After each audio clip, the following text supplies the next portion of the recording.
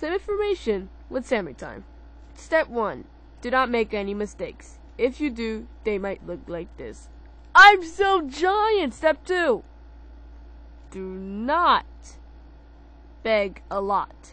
Some people like to beg a lot so they can be popular. Now don't beg. Just only like beg one time, and that's pretty much it. And that's why you don't get false from SammyTime sometimes.